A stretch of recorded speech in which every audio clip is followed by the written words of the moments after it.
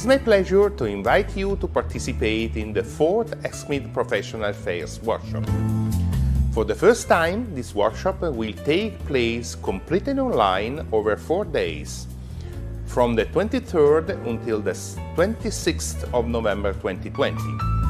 The workshop is distributed across these 4 days so as to enable participants to continue their regular work as well.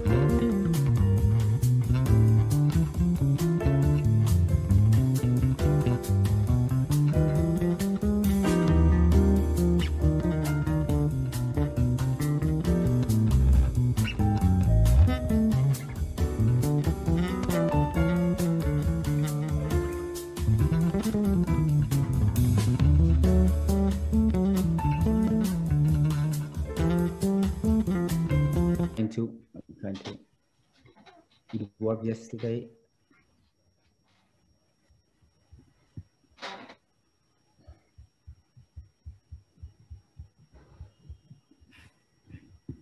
Can you see the presentation? Yes. Okay, let's go ahead. Well, as Bruno said, my main interest during my day-to-day work is working on antimicrobial stewardship, and understanding how people make decisions is one very important part if we want to improve antimicrobial use. So trying to apply what I've learned in the field of antimicrobial stewardship to COVID-19 is the purpose of this presentation. And I would like to start with this poll, and I would like to know, what do you think about how did you prescribe during the first COVID-19 pandemic? So please go ahead.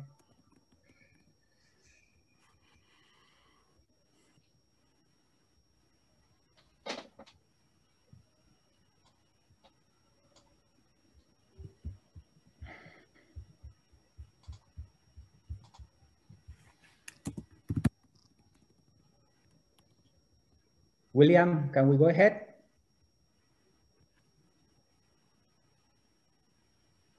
Okay, as we can see here, 50% of our audience thinks that they were somewhat rational, but there is still quite a room for improvement in which regarding therapeutic decisions. So we go ahead. Okay, I've divided my presentation in 4 parts. The first thing is just to set the framework that prescribing is making decisions. Second, I would like you to understand how we make decisions. Third, how pandemic has altered the equilibrium that we usually have when making therapeutic decisions. And finally, some quick hints on how can we limit the irrationality of prescribing decisions. And as I said before, prescribing is a process of decision-making that starts with a clinical problem that has to get a solution, and that sometimes it's prescribing a drug, and sometimes it's better not to prescribe a drug.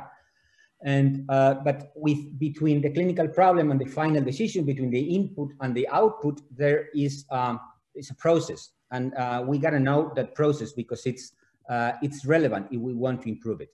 And I would like to go deeply in this process. And I think that we've learned a lot about decision making from 2 very different disciplines to us, to ours. This is economics and psychology, that both working together have founded a kind of academic area, which is called behavioral economics, that has been awarded with several Nobel Prizes in the last years. These perhaps are the founder fathers of the behavioral economics, Tversky and Kahneman. And if we open the hood of the car and we look inside, we see that this decision making, I mean, between the input and the output, there are two main areas where we have to decide. The first one is to try to know what's going on. We have to interpret reality. That's diagnosis. And once we know what's going on, or we think what's going on, then we have to assemble that with our knowledge on our values, we know to apply the solution. So these are the main two parts of the decision process. But it's not so easy because there are many decisions, so diagnostic and also therapeutic at the same time. It's not so easy. The process is very much more complex than we see in reality.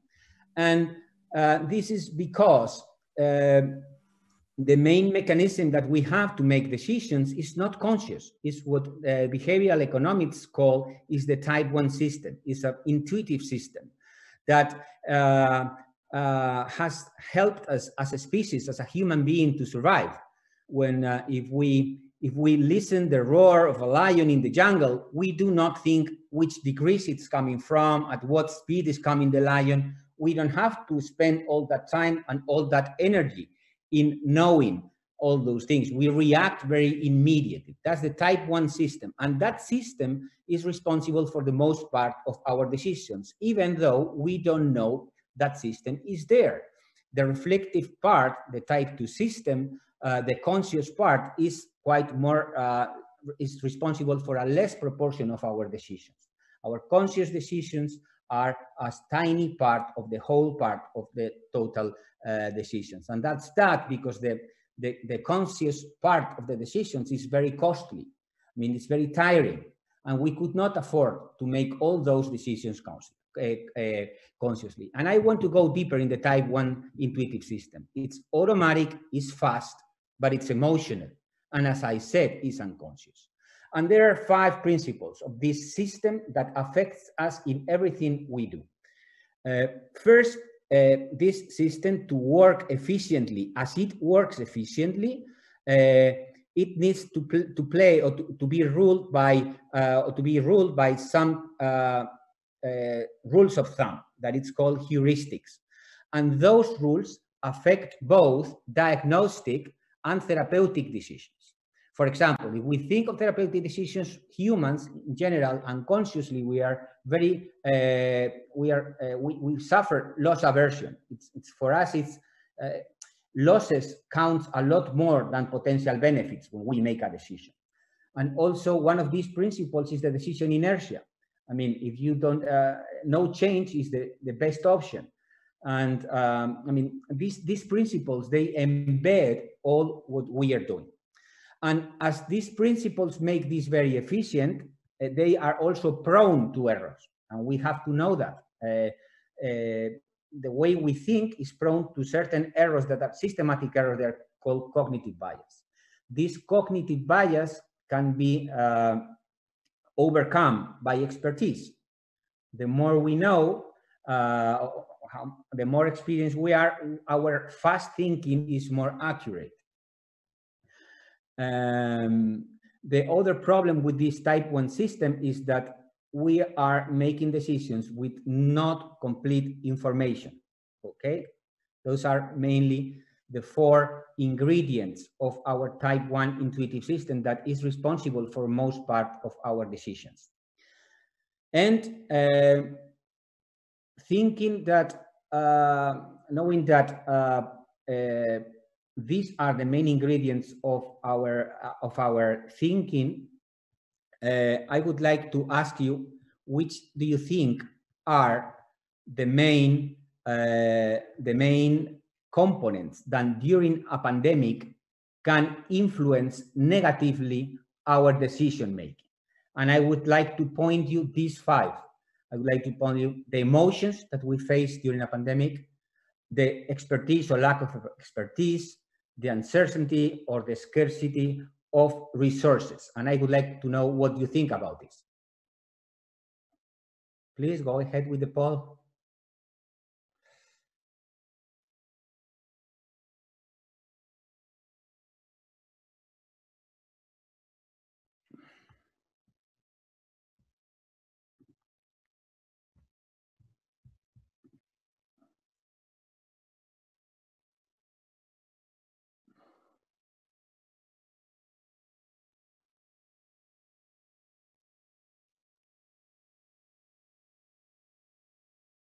William, can we go ahead with the results?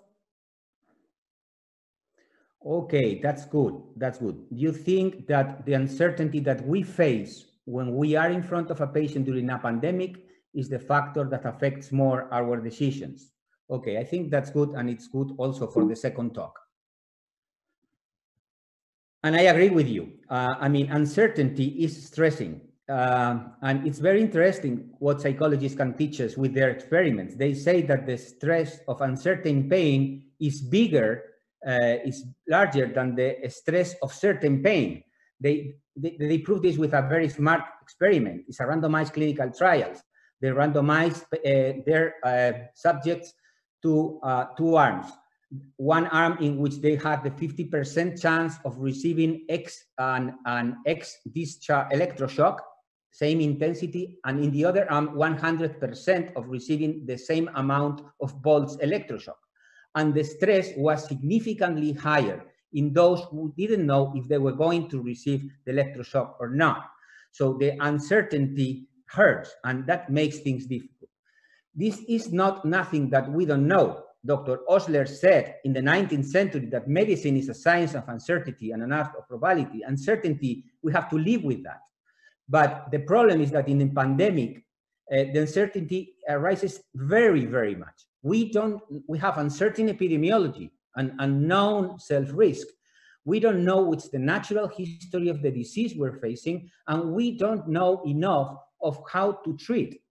So if we want to improve therapeutic decisions, we have to decrease uncertainty. We need new knowledge, better evidence, and less uncertainty. This is what Jesus will tell us later. That's what can we use to decrease uncertainty. In the second place, the second ingredient that it affects us more in a pandemic is the expertise. As I said, expertise increases the reliability of the intuitive system, that system that is responsible for most decisions. The problem is that expertise does not abound during pandemics. And why not? Because very few healthcare workers have gone through a pandemic. And going through a pandemic is something absolutely new, different mindset, and something we've not been trained for, even if we are very good clinicians. And second, this is a new disease for all. So what expertise we can have in a new disease for all? It's very difficult to have the expertise. So increase uncertainty, less expertise when making decisions. 3, emotions. And I think we should not underestimate this component, because when it comes to interpret the world around us, we need to realize that our feelings can trump our expertise. And if the expertise is low, this is even worse. It's very difficult to master our emotions when analyzing the world. And it's very difficult. We don't have to be emotionless processes. I'm not saying that, but we have to be aware of our emotions and take them into account. During COVID-19 pandemics, there has been a lot of emotional prescribing, driving, or prescribing, I don't know how to say that. Prescribing has been driven by very strong emotions. We as physicians in charge of patients have felt impelled to do more, or to do more than we knew that we could do.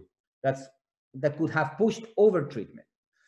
And outside us, everybody else felt impelled to help in the crisis.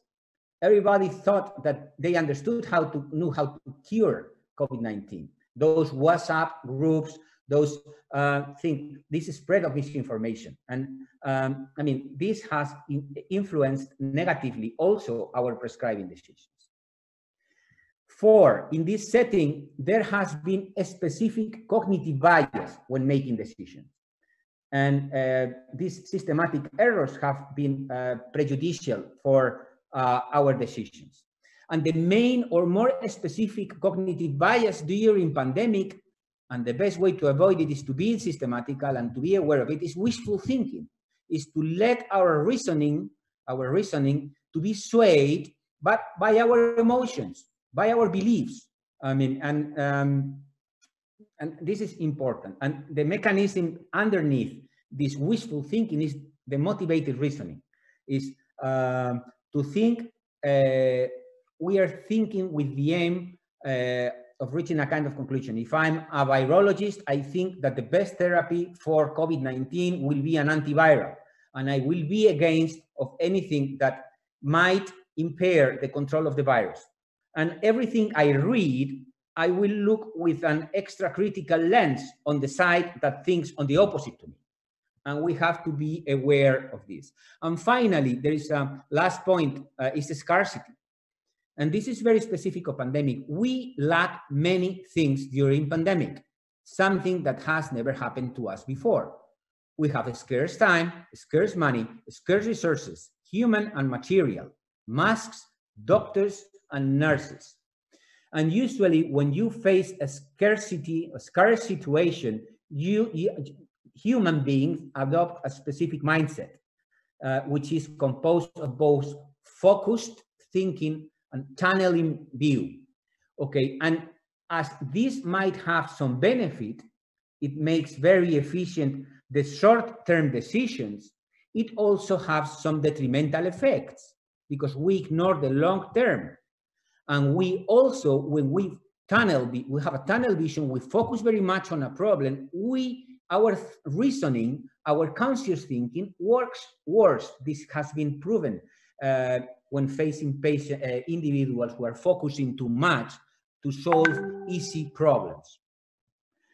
And finally, scarcity, because of these reasons, leads to more scarcity, the cost of immediateness. And this affects our therapeutic decisions. And the last part of my presentation was this. Okay, we know that we fail when we make decisions. We tend to fail when we make decisions, that the circumstances in pandemic make failures, we make us more prone to failures, and the cost of those failures may be larger because of the scarcity. But what can we do? And I recently read a very nice, in a very specialized blog in economics and psychology, or what can we do during to mitigate the impact of the uncertainty in pandemic, no? And they just give a solution, as they say, practical wisdom is try to balance your conflicting principles and try to make it aware of the problems. And they give 4 advice. First, start with data. We must know what we know, and that should be the starting point. We have to focus first on the areas of certainty. Second, we have to avoid the white and black thinking. That's very easy to go this way. Black and no, there are very few things that are really white and black, and we have to have our mind open. Third, it's very important to start with the rules, with the protocols. That's something we will see during the session. But then we have to be able to consider wise modifications. We have to personalize our decisions, okay? But you have to have a starting point that is based on what we know. And we have to be individualized, avoiding the white and black thinking. And finally, we have to learn how to learn from uncertainty, because we are not going to be able to skip uncertainty totally.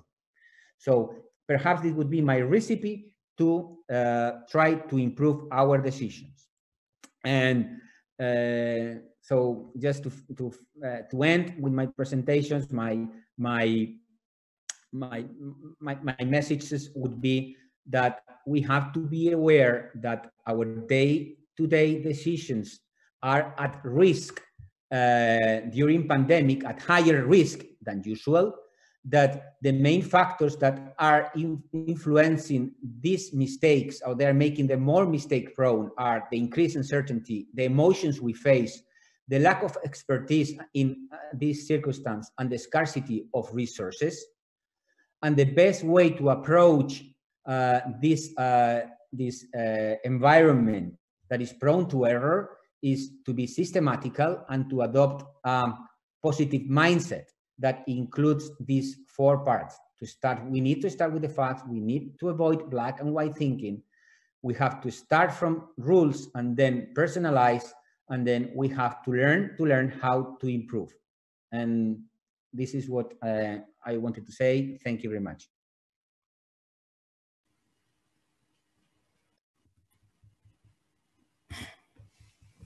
I don't know if there is any questions. Thank you very much, Jose Ramon, for this excellent lecture. Very interesting. It seems that we have no question on the website. So I don't know if in France, regarding the treatment by hydroxychloroquine and azithromycin, we have a famous professor called Professor Raoult. I don't know if you heard about him, but he tried to influence all the decisions, and even physicians were like followers, and despite all the evidence brought during the last months, they continue to support in a blinded way that he was true. What do you think about that? That I think that the best enemy or the worst enemy, depends on how you think, to the evidence is to try to seed the doubt. And it's very easy to seed the doubt in every argument. So I think that that might be some part of the hydroxychloroquine thing, because people, that's wishful thinking, very important part, and motivated reasoning. The conclusion has been said. I think hydroxychloroquine has to work, and I go backwards to find the reasons why it should work, and I don't weigh in the same fashion the arguments pro and the arguments against. And I think that's a mind game, mainly. I mean, I don't know all the mechanisms that fuel that mind game in specific persons, but I mean, that's a mind game. Jose Ramon, thank you for Okay. Can I ask a question? Yes, please. Jose Ramon, thank you for your talk. Excellent. There are two, it's a question and a comment. I think there are two factors that in 2020 also have a big effect on decision making. One is peer pressure. If everybody in your hospital is prescribing hydroxychloroquine, it's extremely difficult to be the outsider that that doesn't prescribe hydroxychloroquine. And also authority. It takes authority and media. We live, information speed is such high that yes, it takes someone on TV or someone on social media to start to say that something works. That is very difficult to counteract against those. So I think the times of these behavioral economies, they were not in the times of social media and the speed of information that I think impacts a lot on decision making. I think you have to be fast. I mean, even for behavioral economics, because if the bad decision goes the mainstream, it's very difficult to get it out from the mainstream, because it has occupied a need that you cannot occupy with any positive message. So I think that this mainstream in hospitals, the decisions, the collective decisions have to be worked early and have to be transparent and have to be honest. That what we know, start with the facts, set the rules, and avoid white and black thinking. So I think that the best way to go against the out of the group mainstream, Raúl, media, etc., is to make collective decisions in your group, because you avoid uncertainty, you avoid the responsibility. Not you avoid, you mitigate the personal responsibility of uncertain decisions. I think intensive care doctors do that very well. They do their daily report twice a day, and they can share decisions. And I think shared decision is the best way to mitigate is a good way to mitigate the impact of therapeutic decisions. Jose, we have three additional questions. The first one from Madeleine. Do you think different behavior in different countries has influenced the treatments used and tried in the European countries? Yeah, I think so. I think that the use of certain agents has not been the same in different countries, and it may depend on the leadership that has promoted that therapies or the availability, for example, ivermectin in some countries. And I think there are really several factors that have influenced our decisions. If we could find a good behavioral economics, he would enjoy very much what has happened in our hospitals, to understand that. Second question. Have there been extremely dogmatic characters in evidence-based medicine who have not considered in making decisions all the variants that they have mentioned, such as certainty and the emotional system that motivates the decision that you would recommend? Okay, that's the reason, that's the point of this presentation, is that we know what influences our decisions. Even we like or we don't like, doesn't matter. We have to know what makes people make decisions. And I think that one thing that we have to avoid is being dogmatic. I have had to eat my words several times during this pandemic.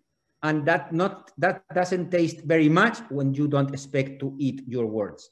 So we all have to speak knowing that we may have to eat our words. And that's a good recipe to avoid dogmatism. Okay, one additional question. Is this the right time and opportunity to check and balance the type 1 clinical decision making in future pandemics by framing an objective method now? I think that we should approach this problem scientifically, and this might be quite well off our discipline, and we might contact people that know better than us about the technicalities of decision making. I think that's an opportunity. And finally, the last question, what do you think about physicians that still think hydroxychloroquine works and continue to prescribe? I don't know many.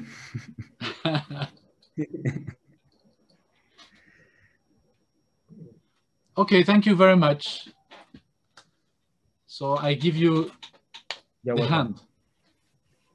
Okay, the second presentation is going to go through or by Dr. Jesus Rodriguez Baños, former president of our society, and apart from that, he's a personal friend of mine. And I think that one of the recipes, I mean, you all said that uncertainty was the main factor that negatively impacted your decision. Now, he's going to tell us what builds the evidence that is the instrument to decrease uncertainty as much as possible. Jesus, please go ahead. Thank you very much for the invitation, Jose and Bruno. It's a big pleasure to try to speak with you about this issue. So this is the title that you propose. So it's three complex words. And let's see. So I have no conflict of interest for this talk. And we will try to review how was evidence building during the pandemic, how to try to generate evidence, and what to do in the meantime. So first of all, I would like to start with a question. So William, we will make this pool. So did you prescribe any of this drug for COVID-19 patients during March, April? And the options are lopinavir, ritonavir, remdesivir, hydroxychloroquine, combination of the above, no, or I don't take care of COVID-19 patients. Please vote. Try to be honest.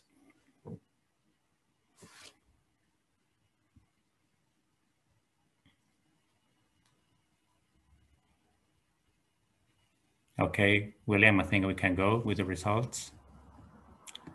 All right, so a good proportion of you prescribed something, and the most frequent was either hydroxychloroquine or a combination.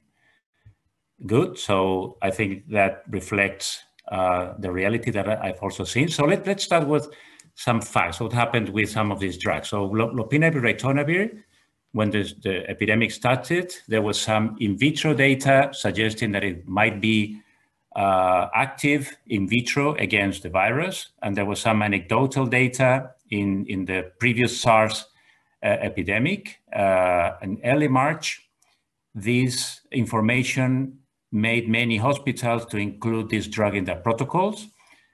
On 7th of May, there was the online publication of the result of a randomized trial on this drug versus a standard of care that provided negative results, but the study had to be stopped because of the control of the pandemic in China, and the sample size for the study was lower than expected.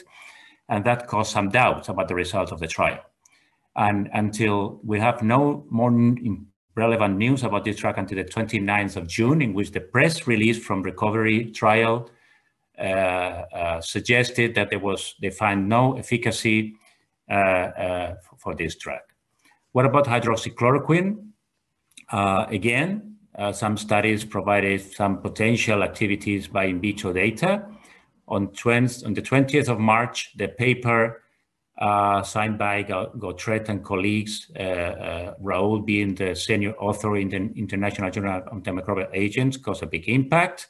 It also includes the inclusion in many protocols in hospitals. In 14th of May, there was the online publication of the randomized trial in mild or moderate cases in British Medical Journal, suggesting that there was no effectivity of this drug. On the 5th of June, we have the press release from Recovery stating that they have found no efficacy. And in 15th of June, there was the preprint of that paper showing no efficacy and longer hospitalization time for this trial. But for hydroxychloroquine, there was, as Josera was saying before, there was a very important aspect as well, which was the support for this drug that some relevant persons in the world, like the President of the United States, provided. It was the tweet, as you can see, in the 21st of March, supporting the use of this drug. And the impact of that was enormous. You can see here the internet searches for purchasing chloroquine, not just for about the drug or about information, but just for purchasing the drug. You can see the number of millions of searches that were done even in that day. There was some doubts about it, of course, and here there is a very important sentence in this editorial, which is first, do not harm. So this is a principle that we have to undertake whenever we are in doubt and whenever we are taking decisions, as we discussed before. So here you can see what I call the first landmark randomized controlled trial published regarding drugs to treat COVID-19. You can see here that lopinavir, ritonavir, we have the peer review publication on May 7. For hydroxychloroquine, the first paper was in May 14. For remdesivir, it was in the preprint was in April 22, and the publication in the 16th, it was in the negative one. The remdesivir one with some activity was press release in April 29, and the paper was out in May 22. And the dexamethasone trial by the recovery team, we have the press release in June 16. You can see that the results, they were negative for lopinavir and hydroxychloroquine, or the first in the remdesivir. Some of them were affected by low sample size or mild to moderate cases in the case of hydroxychloroquine. We have the limited efficacy of remdesivir in the New England Journal paper, and the very important effect of dexamethasone with reduction of mortality, but here you can see June 16. And if we consider when this news came out, what I would say news that were supported by randomized controlled trials, and this is the epidemic, the number of cases per day in Spain as a reference, you can see that when this information was coming out, and particularly when the dexamethasone trial came out, the whole issue, the whole wave have already gone. So that means that we needed to take the decisions during the whole pandemic without having real information about the randomized controlled trials or the highest evidence-making type of studies. And even these results, the first of them were negative results, meaning that what some of us have been doing before was not working. if we put the mortality curve in Spain, it's even more worrisome. So we have to see a lot of patients, thousands of patients dying before we have any evidence about how to treat them or what to do for the best of the management. That means that we've been facing a really, really challenging time, as José explained, and so it perfectly explained the difficulties in decision-making process. What has happened? So as you very well did in your pool, there's been quite a variety of decisions. So here is the UK cohort, in which you can see that corticosteroid agents were provided to, let's say, around 10 to 15% of the patients, some antiviral agents to a smaller proportion, etc. So, and the most frequently used drug here was antibiotic agent, antibacterial agent. That means that we were facing a huge uncertainty situation in which knowledge of the disease, management of the patient, severity of the patient were influencing our decisions. And then, of course, we all agree that we need to have good data up front. And then in a pandemic, we need to be very fast in trying to provide the best data possible. But one of the key problems here is that precisely the pandemic affects or impacts the people who have to make the clinical research. So this is an example of any hospital in many parts of the world during the first wave. How can we do good clinical research in this environment? How can we have informed consent with these patients? How can we, have all the collection, appropriate collection of all the data, et cetera, et cetera. So the problem here is that the pandemic is affecting also the matter of the meat of how to do clinical research, because as José was saying, scarcity is a very important issue here. But I think that we have to learn of with the good experiences, and I think that recovery is something to learn from. So in the UK, they were able to put in practice a randomized trial with different comparisons from the very beginning, including a good number of hospitals and working in a very pragmatic protocol that have provided some results. Of course, we can state that the result came very late, but this was the first results that have a good number to indicate what to do with our patients. And I think that's a very important example to follow for the future. So we need randomized trials. Okay, so let me discuss with you one aspect. So we think that randomized trials are the way to get evidence. And let me discuss with you this recent trial that was published in JAMA.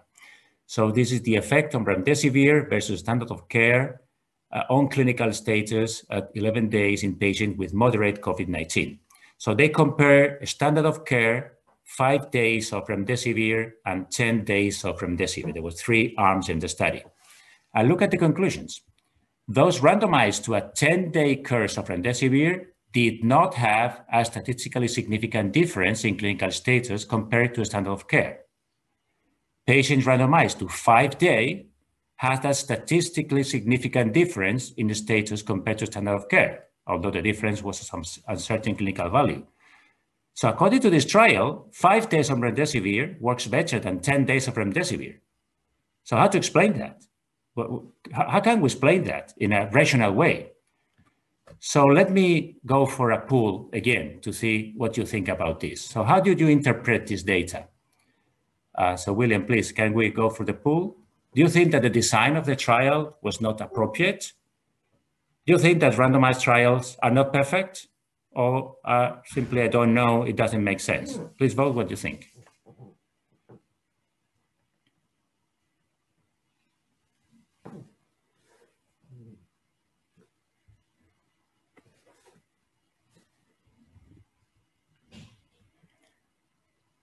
Well, thank you very much. I think we can go with the results. Well, most of you think that the design was not appropriate.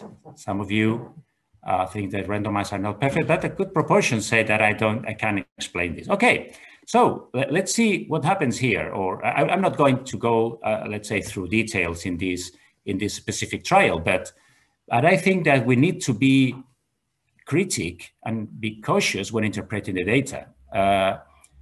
I have been discussing with many colleagues that we show a high criticism when we read observational studies, but the level of criticism with randomized trial is usually very low. So people see randomized trial, go to the conclusion, and that's it. That's perfect, that's the solution, I got it. And I would like to discuss with you that please be very careful. For example, in COVID-19, several of the trials that have been performed are what I call all comers are welcome, meaning that any patient with COVID-19 is included in the trial, okay? And that's fine at the very beginning when we don't know very much about the disease, because this is what we can do. But in this type of trials, you have to be very careful when you have a negative result if the included patients are not expected to respond. For example, I don't know what will happen with tocilizumab, no idea. But if you read the Roche paper or the trial, which is now in preprint for tocilizumab, 1/3 of the patients were on mechanical ventilation when tocilizumab was administered. So if your endpoint is mortality, that might be fine. But if you want to avoid that the patient goes to mechanical ventilation, then it's too late. And also 1/3 of the patient didn't have data suggesting that they have hyperinflammation. And in those patients, you would not expect a drug that is supposed to treat that condition to have any effect. So be careful with that. And the other way around, if you have a positive result in your study, look carefully at the table 1. Look carefully which are the patients that are included in that trial. And see if your patient, the patient that you're going to take a decision on, was adequately represented in that trial, because it might be very much underrepresented. There was a lot of discussion with dexamethasone for patients with mild disease. Should we treat them with dexamethasone or not? So I think that more data came after that, suggesting that in more patients could be effective, but you have to be careful about that. Second, please have a look at the endpoint. Some of the endpoints of the trials, we all agree that are not very appropriate to measure what happens in the disease.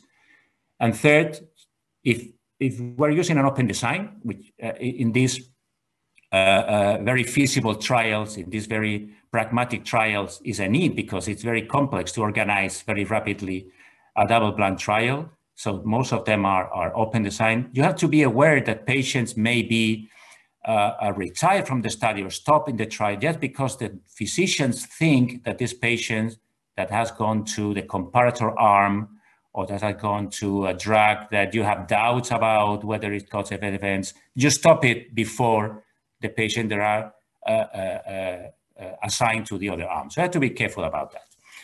Well, I don't have to say much about observationals. We all know the limitations, we all know, and particularly the big problems is that journals are not so demanding for quality of observational trial, or many journals are not so demanding for quality, are not so detailed in reviewing the observational studies. So a lot of bad quality observational studies are accepted in many journals. So we have to be careful about confounding, about immortal time bias, and about how patients in which treatments are changing over the course of the disease are managed in these trials. So we have to be very, very careful in observational. But please be also very careful about randomized trials and be very critical about them and how to apply the drug result to your patients.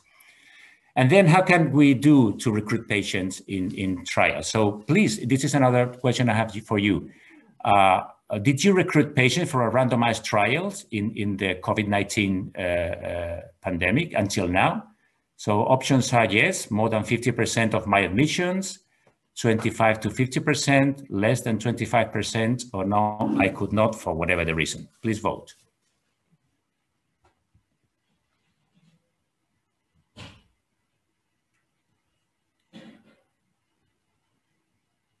Okay, let's see the results.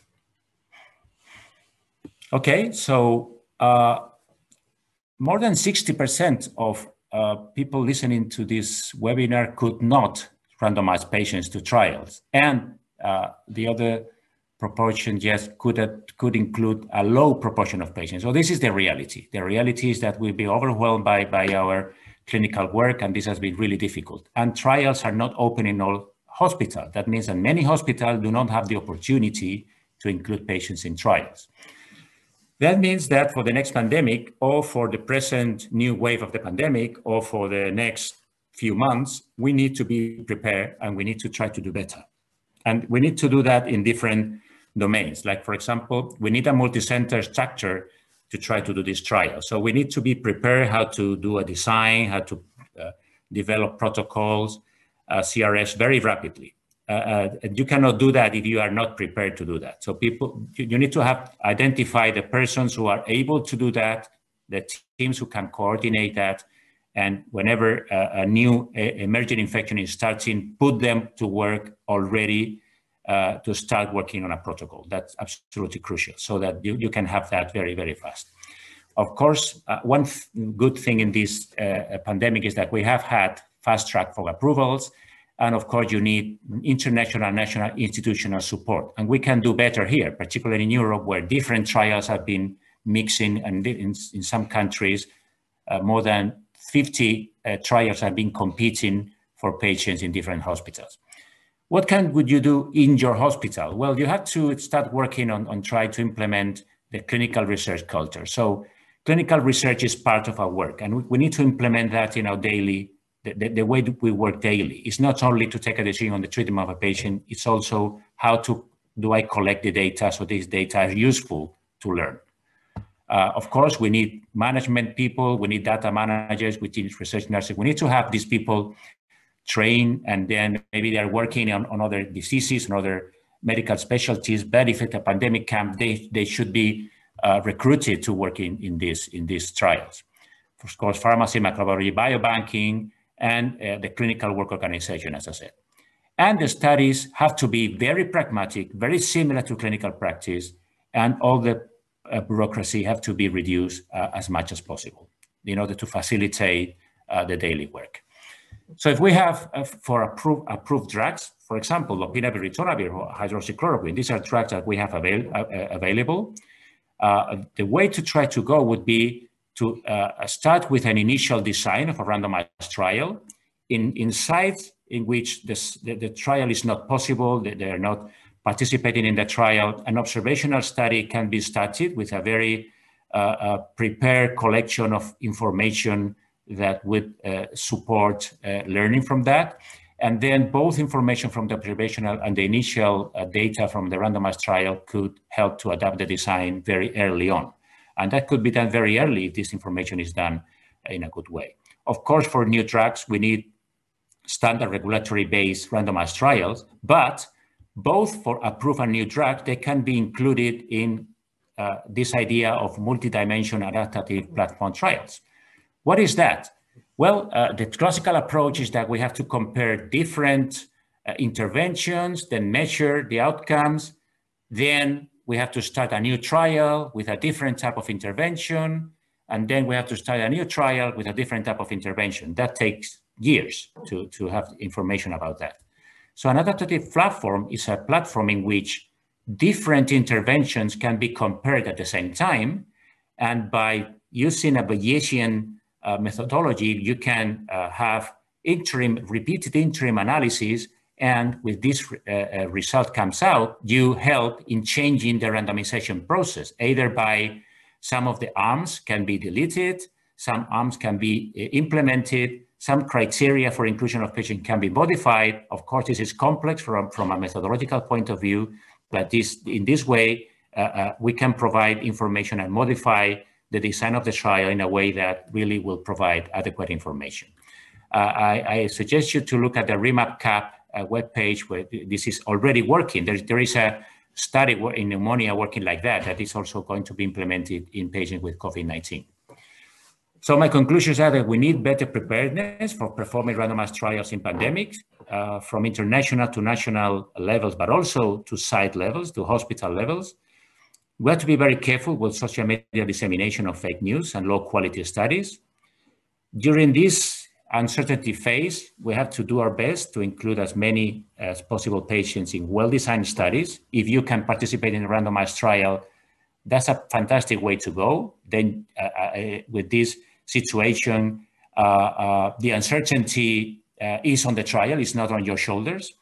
And if you cannot participate in a trial, participate in a very well-designed data for observational study to collect adequate data. Good observational studies are important, but most of them, unfortunately, are not that good, and we have to be aware of the huge limitation. But be aware that randomized trials also have limitations, and we have to read them carefully and be as critical as we are with observational. That's all. Thank you very much. And if you have any question, I'm ready to answer them. Thank you.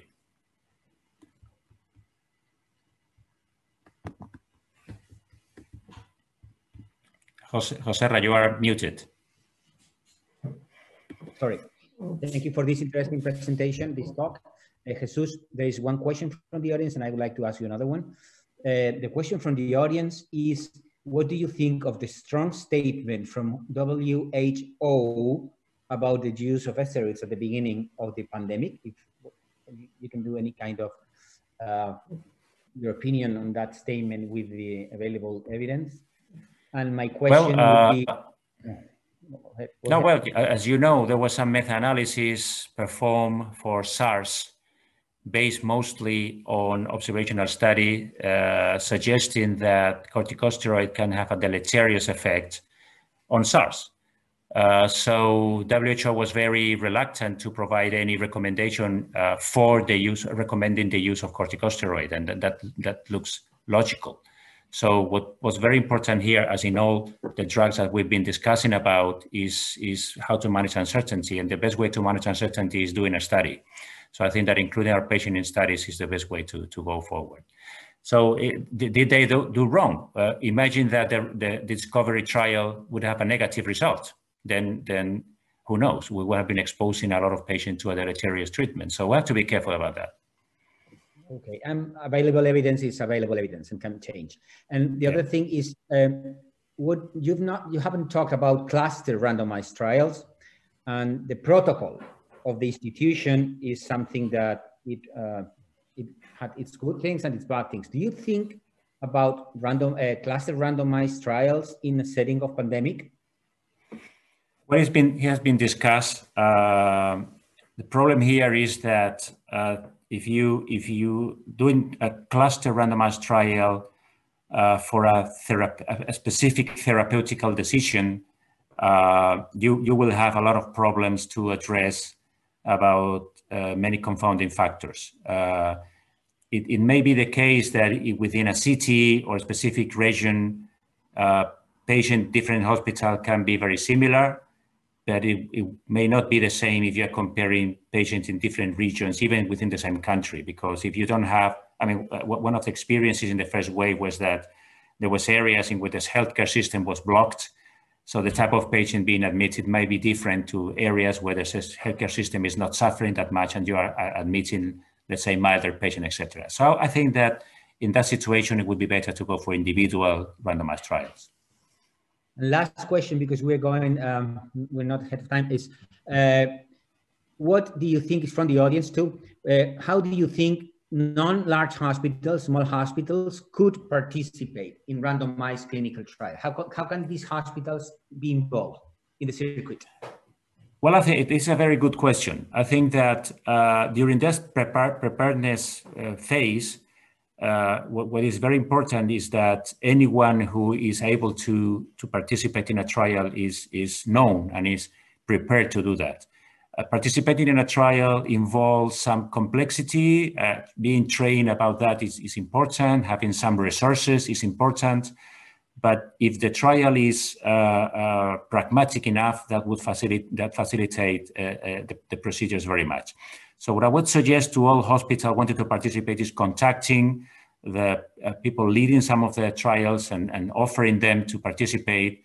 But I think that from the preparedness point of view, we need to open the possibilities for all these hospitals to participate, set up some criteria for participation, and put the hospital to work to achieve those criteria. Okay, thank you very much, Jesus, again. And Bruno, we can go ahead. Okay, thank you very much too for this excellent speech. So now we'll move to the third lecture. It will be done by Jose Arribas, Jose is the head of the infectious disease unit and research director of HIV infectious disease at La Paz Hospital and associate professor of medicine at Automna University School of Medicine, Madrid in Spain. He will talk about mild, moderate, and severe COVID-19. Thank you very much.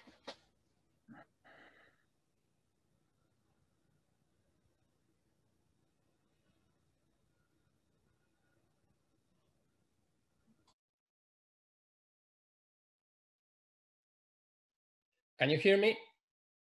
Yes. Yeah, sorry. These are my financial disclosures, and the other disclosure that I have to make is because of the sake of time, I'm not going to talk about oxygen therapy, antibiotic therapy, anticoagulation in this presentation. So let's go to the first case. Is Mr. Ares comes to the ER. He's a 35-year-old male from Ecuador, has been living in Spain for the last 15 years, lives in Madrid with 6 other people in a small house, and just 5 days ago started with fever, malaise, and cough, no dyspnea. Past medical history is nothing significant. His temperature is 37.8, normal blood pressure, 22 respirations per minute. Saturation is 96% on ambient air. So an nasopharyngeal swab is positive for SARS-CoV-2. So if we look at the WHO guidelines and the clinical management of COVID, this patient can be classified as mild disease because it's a symptomatic patient meeting the case definition without evidence of viral pneumonia or hypoxia. If we go to the NIH guidelines, it will fit mild illness because of various symptoms, has fever, cough, but no shortness of breath, dyspnea, or abnormal imaging. So that's my first question for you is the poll. Do you need in this patient that has a saturation of 96% on ambient air, you feel you need a chest X-ray to make your clinical decisions in these patients? You can vote.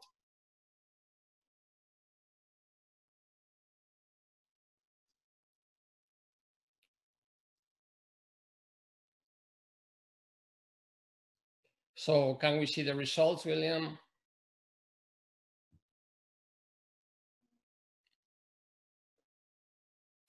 So it's completely divided. So I'm going to put on the spot Jose Ramon Paño. So what will you think, Jose Ramon? You are mute. Okay. I would do the chest X-ray because I know that his condition can change and I want to know if it changes or not. Okay. Jesus, another opinion, or the audience was so divided? It's 22 respiratories per minute, which is kind of tachypnea, so I would do. I will do. Okay, completely normal chest X-ray. Okay, so next is you need labs on this patient now. And think that you can be working as in the ER, but you can be also a primary care physician. You think to make your decision labs on this patient or not?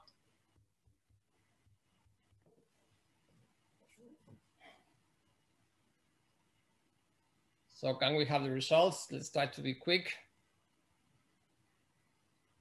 So 59% labs, 41% no labs. Bruno, you want to say something?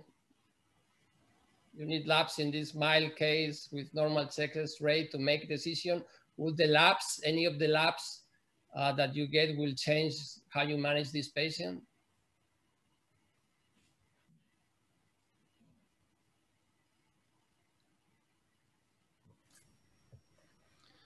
Sorry, I would ask for additional lab tests, especially ABG.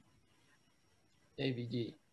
You are not happy, it's not dyspnea, has saturation 96%. You ask for ABG. Any other opinion? Yeah, I think, in my opinion, I think I will not need the labs to make a decision in this patient. Currently, with our situation, I think this patient will be thought as a very mild pneumonia. We'll send home. But other opinions in the panel? No, since this patient is 5 days of symptoms, meaning that we are in the viral phase and there's no pneumonia. So I think that we can observe our practice would be to observe the patient. Okay, so he was sent without labs to a medicalized hotel. Remember, he lives with 6 other people in a small home. Will you prescribe antipyretics, paracetamol, acetaminophen, non-steroidals, or doesn't matter? You can vote now.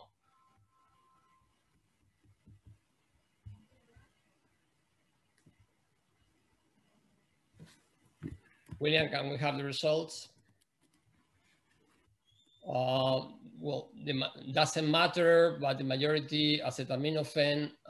We can go to the WHO recommendation that is recommended for patients with mild COVID to be given symptomatic treatment such as antipyretics, and there is a remark that at present there is no evidence to indicate that non-steroidal anti-inflammatory drugs makes things worse. But it's very important, even with this patient, that it has a mild disease, that WHO recognizes that patients have to be instructed that if they worsen, especially if they develop shortness of breath, they have to return to a designated COVID area if they get worse. So that's probably the most important message for my cases, that things can deteriorate. Let's complicate a little bit this same case. Now, instead of young, he's a 65-year-old. He's also from Ecuador, has been living in Spain for 15 years. His housing is better, lives only with her wife, and is able to isolate at home. He's also in 5 days of symptoms, but past medical history is remarkable for hypertension, type 2 diabetes, and he's obese. And has exactly the same physical exam than the other one. His saturation is 96%. Nasopharyngeal swab is positive for SARS-CoV-2. Chest X-ray is ground glass opacity, is left lower lobe, and has a lymphopenia, has a glucose of 123. Transaminases are normal, and PCR is 30. So we know from very good cohorts, this massive Open Safely initiative in the UK, that this patient has a high risk of deterioration as older age, 65, male gender, obesity, and diabetes. Although at present, the patient is not needing oxygen. So in the clinical evolution of COVID-19, he's here on day 5, is at the beginning of the disease, but we know that a substantial number of patients from this point of can deteriorate. So the criteria to make this patient in the hospital is a difficult decision, because we have a lack of oral treatment with proven efficacy, and also because early initiation of treatment is a reasonable concept, but the problem we have is the only antiviral that we have with some evidence of activity is IV, that is remdesivir. And also we don't know, even in these patients, who's going to deteriorate even at younger age, and deterioration can happen very quickly. And also we have to take into account if we send the patient home, if home isolation is possible. Or also bed availability in the hospital. When we were in March and in April, the availability of beds make an important impact in our decisions. So what will you do with this patient that you have labs, the X-ray? Will you send him home? Will you admit it to your hospital? Will you send home with telemedicine follow-up, or you will enroll in a clinical trial this patient?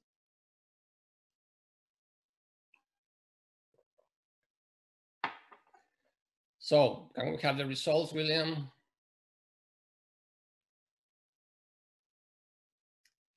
So 50% hospital, 28% home with telemedicine, 16% clinical trial. Jose Ramon, what are you doing with these patients in your hospitals right now?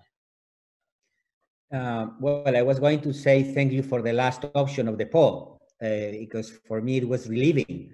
But in my hospital, I think that currently this patient will be admitted. We don't have the infrastructure for a very tight home control, and doesn't look very good how he's going. So I'm not, Jesus, any other opinion? What are you doing with this? We will admit the patient and include a randomized trial, both. Okay. We so don't have a trial for this profile for one. Yes, we have. Yes, we have. Convalescent plasma. Okay, so we enrolled this patient in the trial that just Jesus denigrated.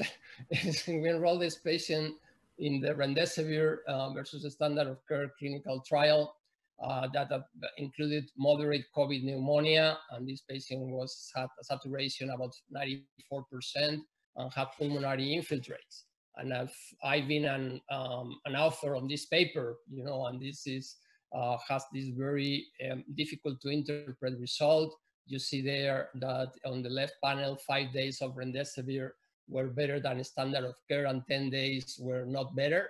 This was an open label trial, and you have to keep patients for 10 days. And we use, I think, an endpoint that I think I have a hard time thinking that we are going to continue to use this time, this endpoint. If you mix the design of the trial that some patients have to take 5, some patients have to take 10, and have to stay to the in the hospital to receive the 10 days, but you are looking at recovery, is really a very difficult trial to interpret. And I agree completely, with the added to the conclusions that the difference was of uncertain clinical importance. So we still don't know. We include this patient in the trial, but still we don't know. But imagine that you have a very good telemedicine program and you can send patient home with a pulse oximeter. He comes back because the people who call them to the patient at home get the information that on day 7, patient complains of shortness of breath at rest, and he's transferred to the ER. So now we are here on day 7. We're starting in the part of the disease that might make things very worse. So on day 7, things are worse. He has deteriorated. His respiratory rate is 33. Saturation is 92%. Chest rate has worsened. Has bilateral ground glass opacities, more than 50%. Lymphopenia is worse. Neutrophilia is high, glucose is 188, transaminases are high, PCR is higher, ferritin is higher, creatinine clearance is appropriate for his age, D-dimer is higher, and troponin is normal. So we have severe disease here, according to the NIH, a saturation of less than 94%, more than 30 respirations per minute, and have lung infiltrates that affect more than 50% of the lung. At this meeting, we are presented a score that we have developed in Spain through our Infectious Diseases Society cohort, and this patient this score is it's only for hospitalized patients, for patients who come to the ER. It's very simple, only take into account age, low age-adjusted saturation, neutrophil to lymphocyte ratio, EGFR, dyspnea, and sex. You add then all the points that he has 9 points, and you can see here in the bottom of the slide that the 30-day mortality is extremely high, both in the derivation cohort and in the validation cohort. So we're talking here about severe disease. Question very simple. Will you give this patient remdesivir if you have it available or not? You can vote now.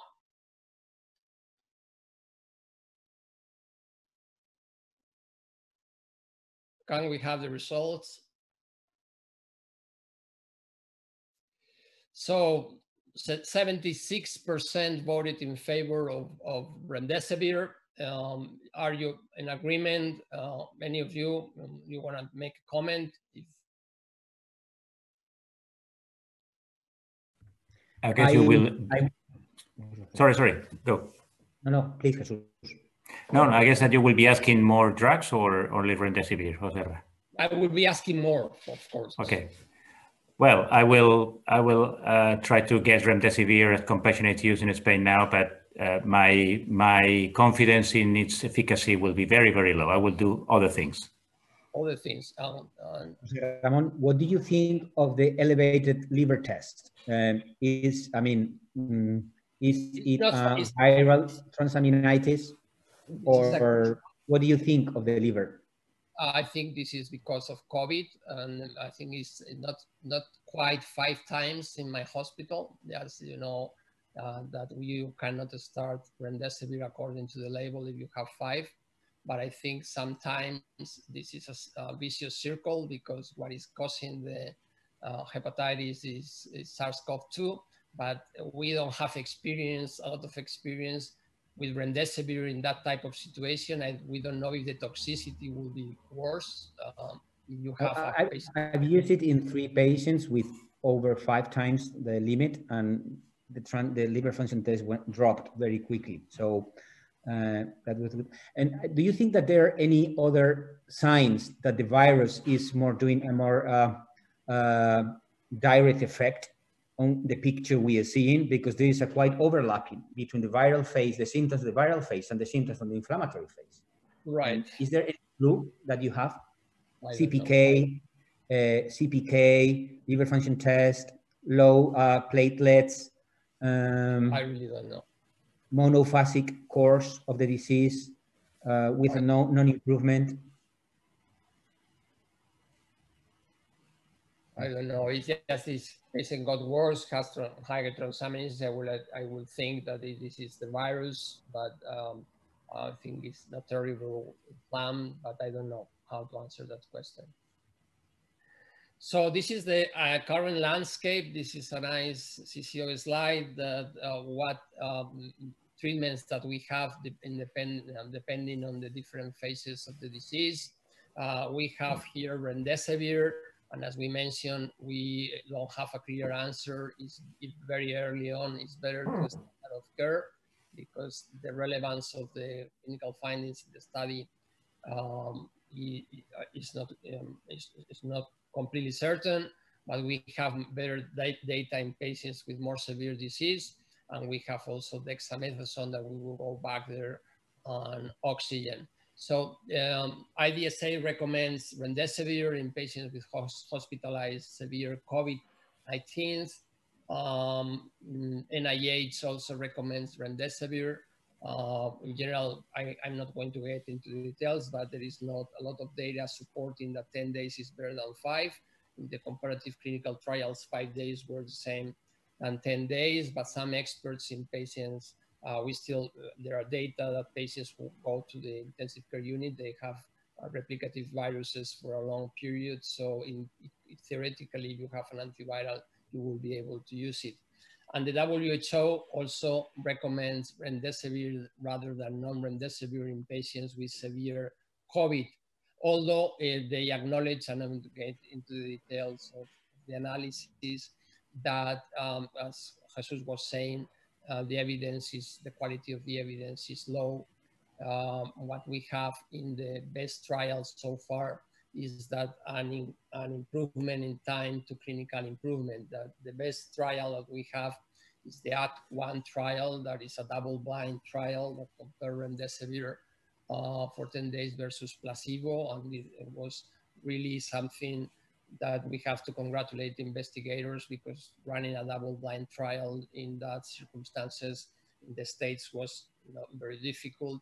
And we see here time to recovery was better in general for remdesivir than placebo, but the subgroup analysis showed that the most benefit, and it's also because it was the largest sample size, was in patients receiving oxygen, and patients receiving high flow oxygen or non-invasive mechanical ventilation, or they were receiving mechanical ventilation or ECMO. It was not evident at all that remdesivir was adding any beneficial effect. Also, it's going back to Jesus' question, and it was interesting that in subgroup analysis, they could not find an advantage of starting remdesivir with less than 10 days of symptoms than with more than 10 days of symptoms. And for us, as infectious diseases doctors, that's always surprised us that the sooner we start, perhaps nobody, started almost on second day or third day. You look at the median, I think the majority of patients started 5 or 6 days after starting of symptoms. So the FDA label, well, first of all, tell that there might be adverse events that still we don't know, that we have to monitor chemistries and transaminases, and also that we should not administer remdesivir if baseline transaminases are higher than 5 times the upper limit of normal. And also recommend to discontinue if the transaminases are high.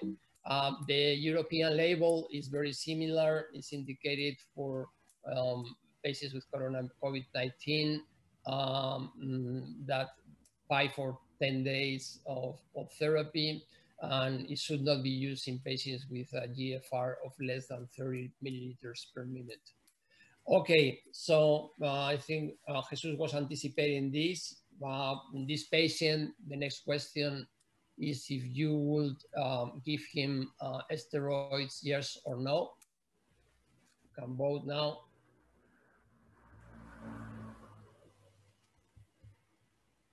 Can we have the votes? Well, here it seems like the message came across 97%. Still, there is one dissident that wouldn't use steroids in this patient. So with steroids, I highly recommend the WHO living guidance document. They have this very visual, attractive graph. They have 2 recommendations, one for non-severe and one for severe and critical.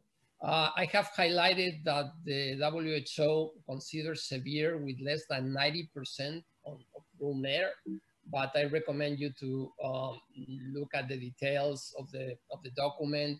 They recognize that the threshold of 90% to define severe COVID was arbitrary, and there are patients in whom saturation between 90 and 94 might be abnormal if clinicians suspect that this number is an abnormal trend.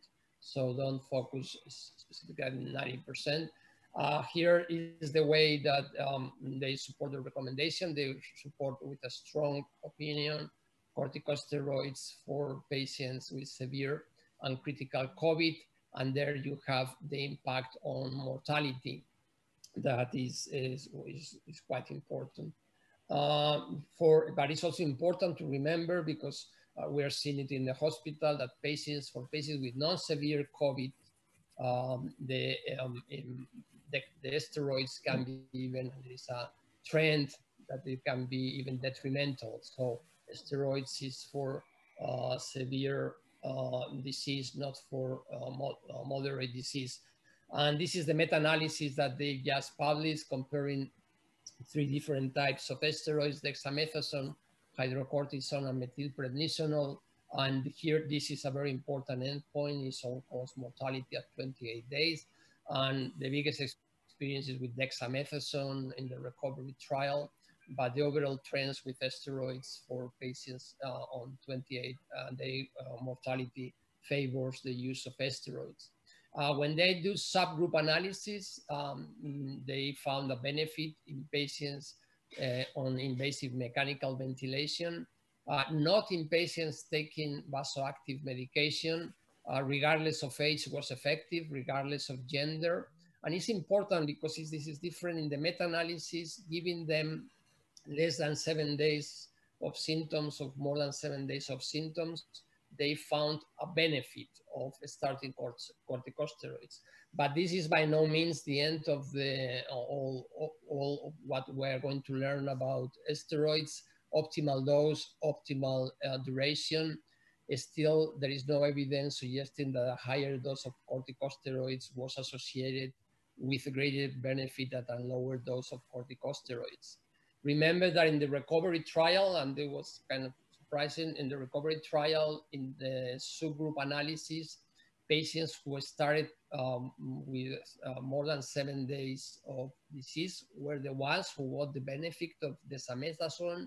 What the WHO has to say about that is that they have a long discussion, but the panel concluded that given the evidence, it was preferable to err on the side of administered corticosteroids when treating patients with severe or critical COVID, even if within 7 days of symptoms onset, than err to the side of not giving corticosteroids when treating patients with non-severe disease. So don't forget that we are giving an immunosuppressive drugs. Patients can have diabetes, some patients can have strongyloides. We have to think about all these co-infections can reactivate with steroids. What else we have? Well, so far we have remdesivir and we have corticosteroids. It's the best data that we have. Next question will be, in this patient, is in some way, forget about the previous questions, at some point, will you consider to give tocilizumab, yes or no? And I understand that it's a very complicated question.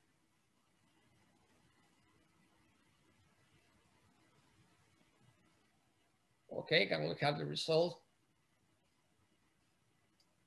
So 75% no, 25% yes. I'm going to, just before I ask the panel, I'm going to show you. So this is the results of the preprint of the tocilizumab trial, the COVACTA trial. The COVACTA trial didn't show a benefit of tocilizumab in the primary endpoint.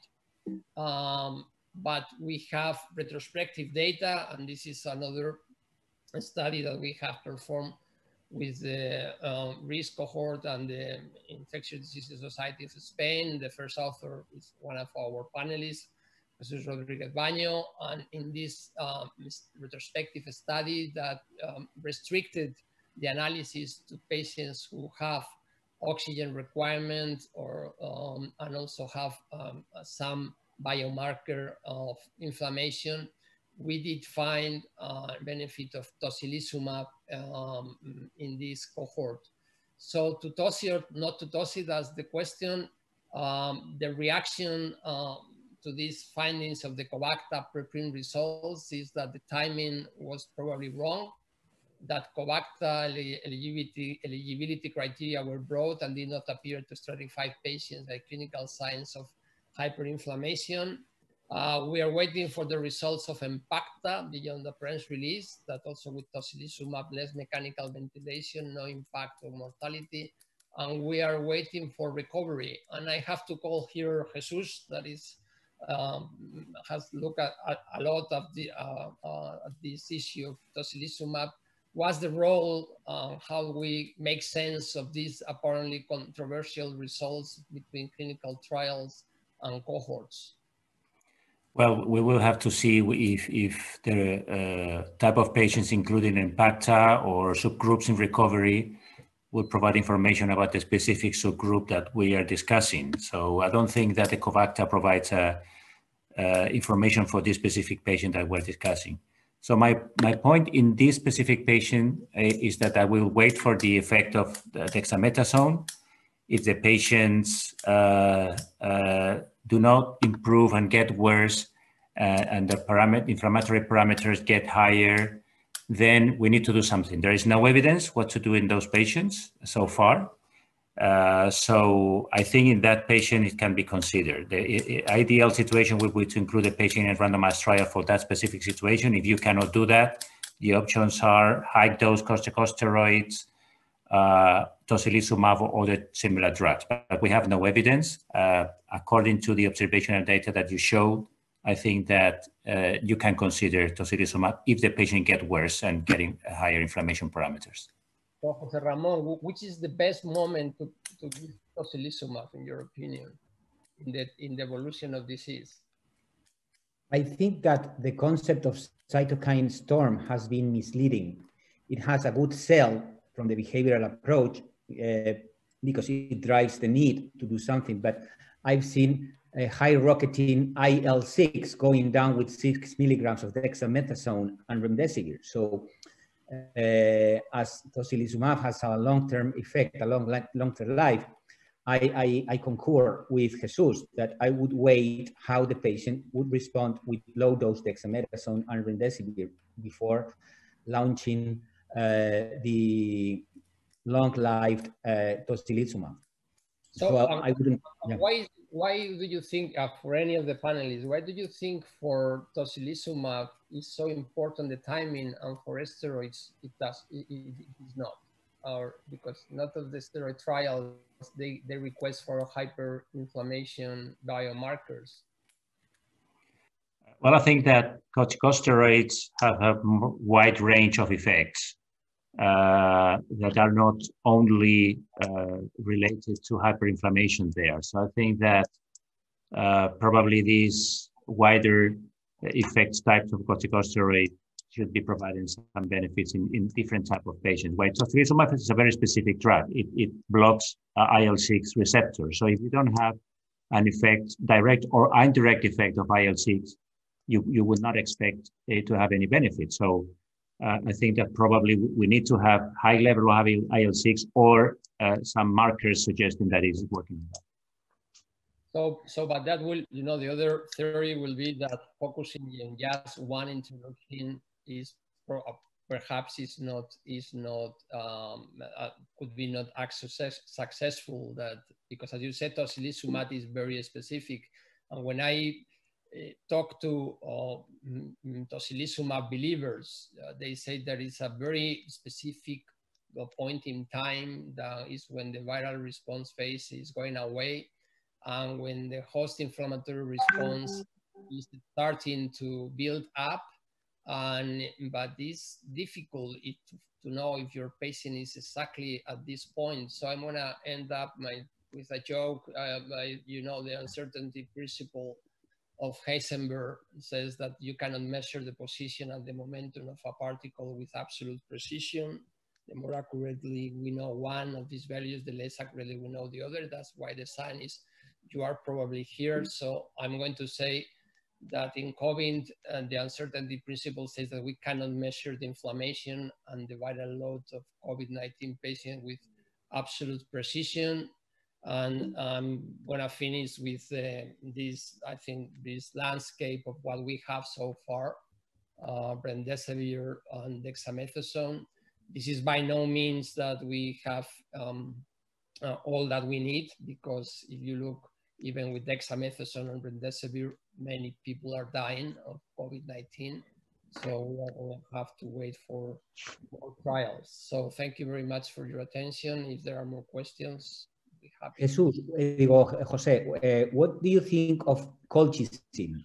Because there are two small clinical trials, but despite they are very small, both have shown some statistically significant and clinically relevant results. Small, but two independent. Right. Well, I don't know very well the studies, Jose Ramon, in which it was for mild disease or?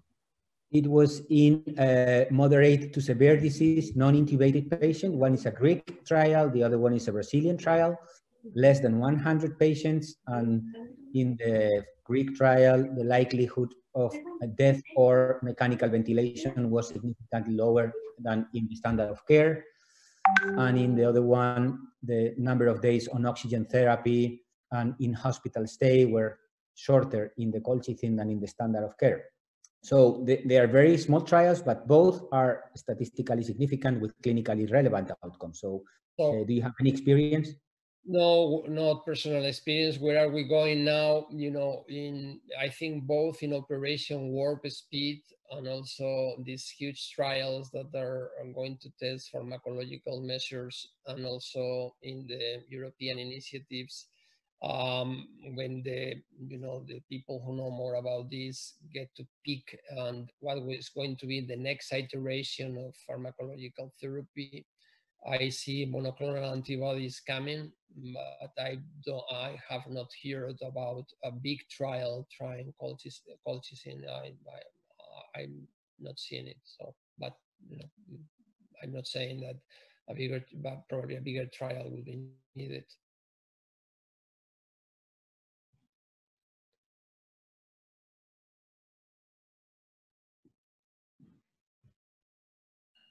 Thank you very much, Jose. Bruno, let's move forward. Yes, okay. Okay, our next and last speaker is Bruno Megarbane. He is an intensive care doctor in Hospital Lariboisière in Paris, and he is going to talk us about the treatment of critically ill patients. Perhaps he's not going to go very deep on these pharmacological issues on antivirals and immunomodulators, but he's going to give us an insight on the supportive measures and also how to prevent complications. And I think probably this is the most important part of therapy nowadays. For certain, at the beginning of the pandemic, to save lives, you have to support patients. And please, Bruno, we will be Thank you for your very kind introduction. I'm sharing my screen. Is it okay? Good. Okay, perfect. So we'll talk about the critically ill COVID-19 patients. So as we discussed already, this epidemic has now spread worldwide, and there are an important percentage of severe cases, around 15%. Among them, 5% will require admission to the intensive care unit. Unfortunately, among these patients, some of them will die, and initially the rate of death was estimated to be about 50% in the critical cases. COVID-19 patients with acute respiratory failure have probably overwhelmed critical care capacity in many cities and countries. So we'll go through a case report and we'll discuss the various therapy in the ICU. So this is a 56-year-old male. He suffered from hypertension and diabetes.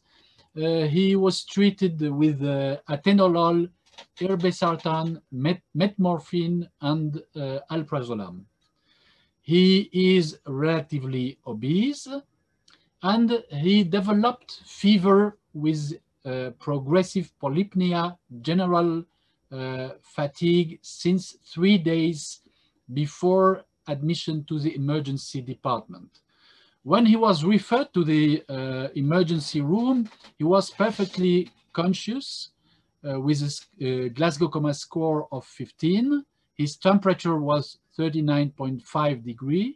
His blood pressure 136, 97 millimeter of mercury, heart rate 118 per minute, respiratory rate 24 per minute, and SpO2 89%. His pulmonary auscultation showed mild cracklings, and of course he was detected positive for SARS-CoV-2. He rapidly was put under oxygen 8 liters per minute using high concentration mask. While waiting in the emergency department for his lab tests, he experienced a progressive worsening during this immediate 5-hour observation period, with an increase in his respiratory rate till 32 per minute and a requirement of increased oxygen flow to 15 liters per minute. Here you see his first ABG, pH 7.43, PaCO2 31 millimeter of mercury, PaO2 56 millimeter of mercury under oxygen 15 liters per minute, bicarbonate 22 millimole per liter, and lactate, serum lactate 2.2 millimole per liter. And you see also his chest X-ray. So my first question, how do you manage this acute respiratory insufficiency? Do you use high flow nasal cannula, continuous positive airway pressure, non-invasive ventilation? Do you go to immediate tracheal intubation and invasive mechanical ventilation? Or just you monitor the patient without any new intervention in the emergency department?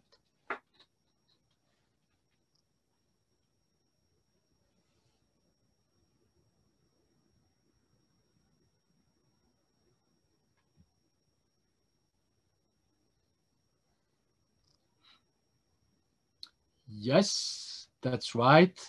Probably the best way at that stage is to use high flow nasal cannula. As we will discuss in the beginning of the epidemics, we would have immediately intubated the patient, but now this is not anymore the recommended strategy. Of course, CPAP and non-invasive ventilation are possible alternatives.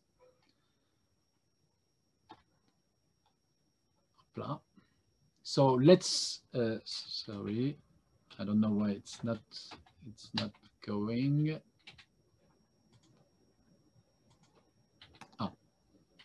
So let's talk about the general principles of treating RDS in COVID-19 patients with mechanical ventilation. Of course, it's very important in case of worsening to support ventilation with lung protective ventilation.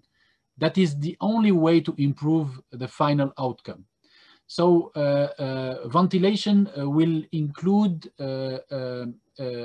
target low tidal volume and limiting plateau pressure to 30 centimeters of water with optimized PEP and recruiting maneuvers. Of course, if required, the patient will require sedation and analgesia to allow and to promote his comfort and ventilator synchrony. He may receive neuromuscular blockade if dysynchronies appear that may limit the application of lung protective ventilation or result in life-threatening issues with gas exchange. The duration of neuromuscular blockade is still not determined, but should be relatively brief. Of course, rapidly you will have to use a conservative strategy for fluid administration, including, if required, an aggressive diuresis to maintain, to preserve oxygenation, and when required, prone positioning of the patient will be necessary, especially if the ratio PaO2 on FeO2 will decrease less than 150, unless, of course, contraindications like severe hemodynamic instability. And in the most severe cases, you may go to VV-ECMO. So this is the program of the strategy to manage RDS in these patients. The patient, in fact, will go through two important stages. And now these two COVID-19 RDS phenotypes have been clearly identified. You see first, the first type is called the type L, with low lung elastance, high compliance, lower lung weight as estimated by CT scan, low response to positive end pressure, and low lung recruitability. So in these patients, you will be able to use high flow nasal cannula, CPAP, and non-invasive ventilation to avoid immediate tracheal ventilation just by increasing FeO2. And if intubation is required, you will be able to use higher volume, tidal volume, and reduce PEP since the patient is relatively responsive. If the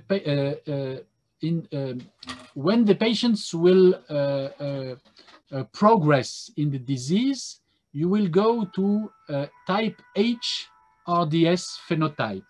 And here you see you have a relatively low compliance with high elastance, a higher lung weight as estimated by the CT scan shown on the slide, with extensive CT consolidations. The patients will require high PEP with good response to the PEP, and his lung will be highly recruitable. So in these patients who will be generally intubated, you will use limited tidal volumes, high PEEP, if compatible with hemodynamics, and rapidly you will go to prone positionings, and if the strategy failed, you may use ECMO. There were several questions to know if there are differences between COVID and non-COVID-19 related RDS. And this interesting study shows you that probably both situations are similar. And you see that in COVID-19 patients, compared to non-COVID-19 patients, there was no difference in oxygenation response to ventilation, no difference in response to PEP level, no difference in response to prone positioning. And even there was no difference regarding mortality rate. In fact, the compliance of the respiratory system and the total lung weight seems to be similar. And when you look at the outcome of these patients, probably those patients who will have the worst outcome are those who will present a low compliance and a high D-dimer levels.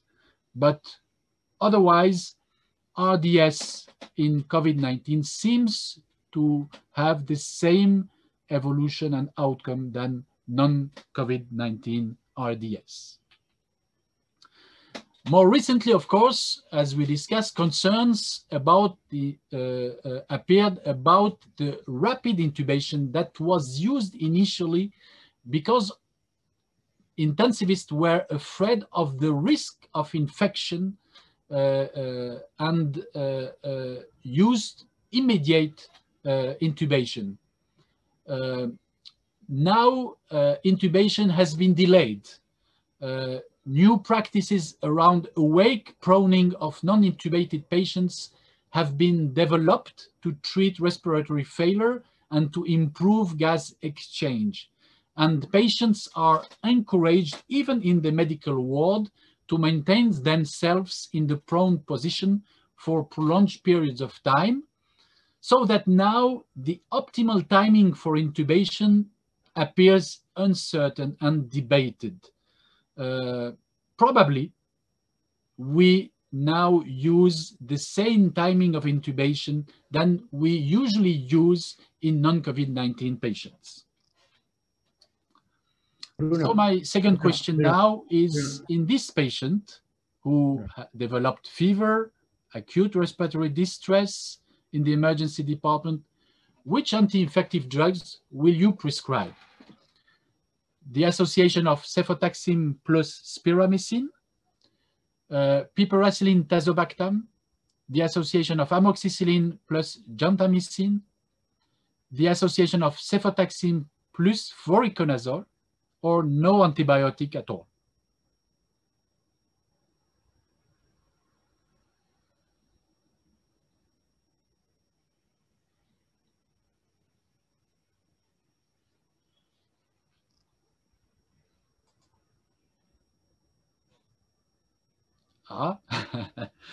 This is a good question.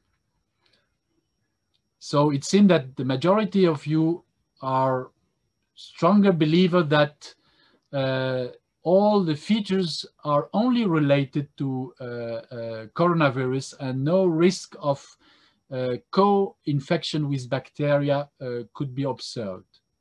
So let's move to this slide. In the most severe patients, it appears that early bacterial co-infection could be documented in at least 25% of the patients. The three most important species accounting for more than 90% of all identified bacteria are Staphylococcus aureus, Haemophilus influenzae, and Streptococcus pneumoniae. Co-infection with multiple bacterial species are relatively rare. So my recommendation would be to rapidly administrate a first-line beta-lactam antibiotic in this patient till having more bacterial results supporting that there is or not a co-infection. Because this patient seems to, the situation of this patient seemed to worsen relatively rapidly. And as you see, according to this study, there was no significant difference in the outcome according to the presence or not of co-infection when the patient was admitted. So my opinion would have been to administer to the patient cefotaxime plus pyramicin rapidly as soon as he is admitted to the intensive care unit in a probabilistic way, still waiting for additional bacterial test results. Would you administer any immunomodulatory drug to this patient? So you have the choice between lopinavir, ritonavir, remdesivir, hydroxychloroquine, azithromycin, tocilizumab, dexamethasone.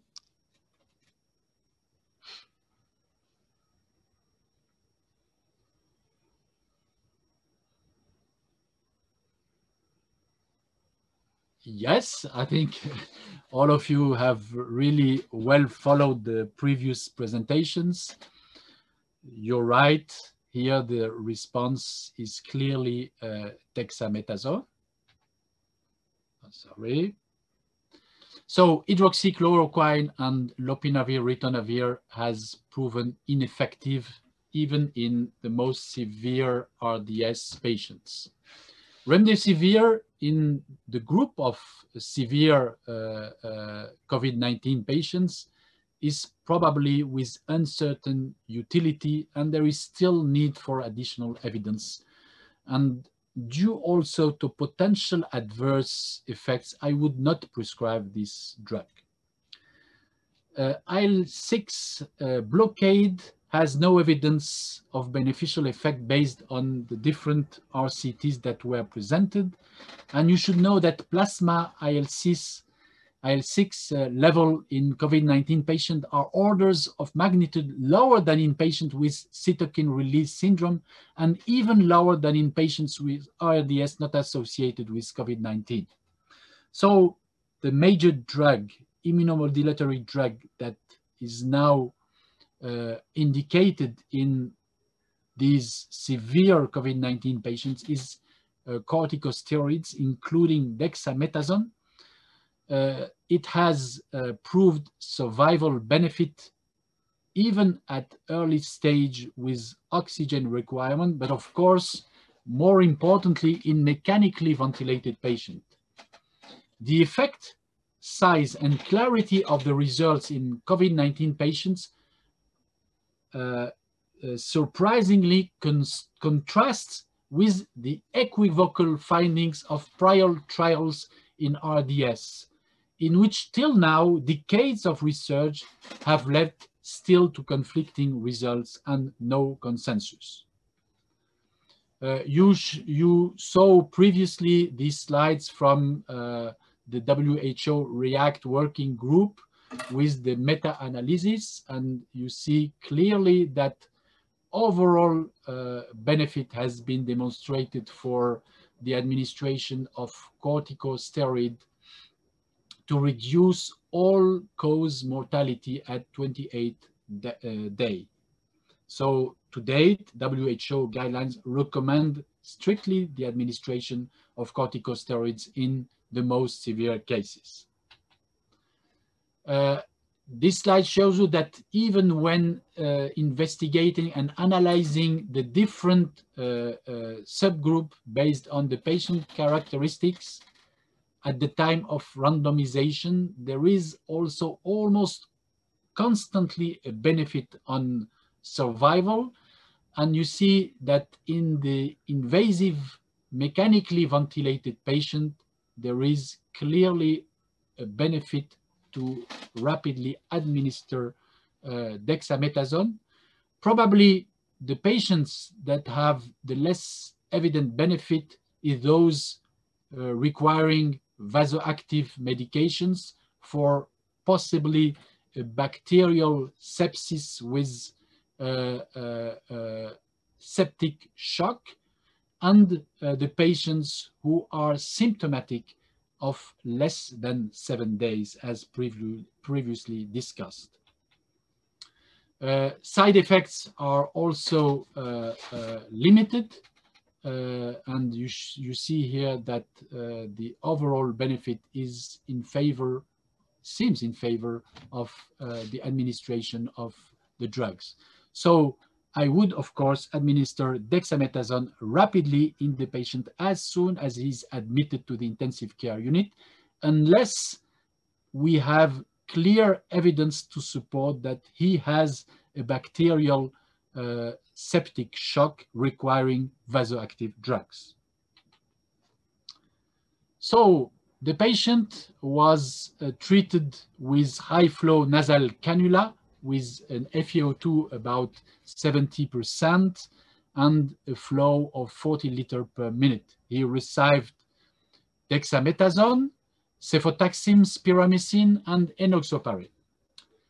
On day 2, he complains about rapidly increasing dyspnea. His vital signs were the following: blood pressure 180 millimeter of mercury, heart rate 132 per minute, respiratory rate 35 per minute, SpO2 85%. There was no significant modification when ausculting his lungs. So what is your suspicion? Hospital-acquired bacterial infection, invasive aspergillosis, pulmonary embolism, cardiogenic pulmonary edema, or only worsening COVID-19 infection?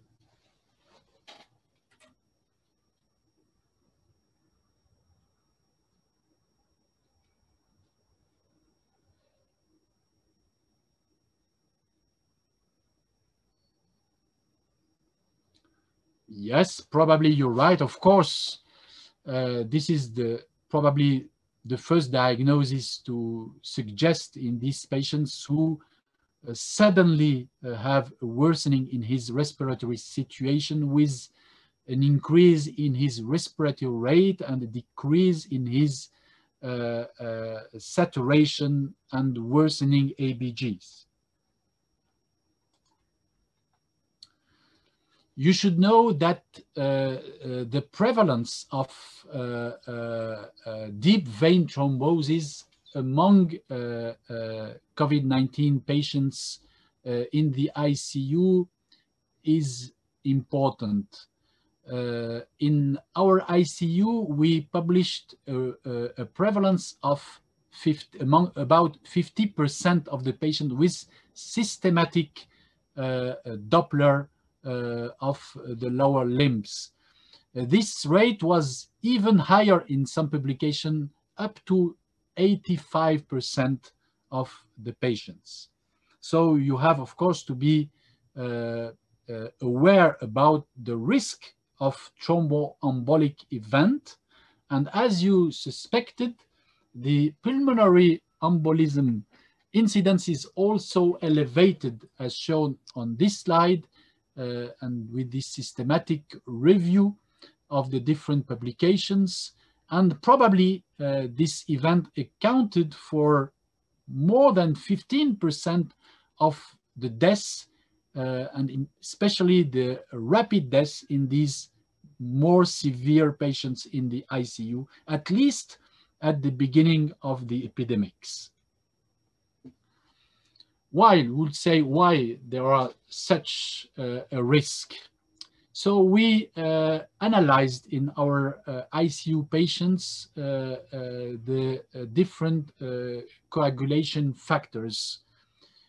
We were able to demonstrate the presence of an imbalance between between the procoagulant factors and the natural coagulation inhibitors that may contribute to this situation of hypercoagulability. Of course, all of us know that these patients have relatively elevated D-dimer in the plasma.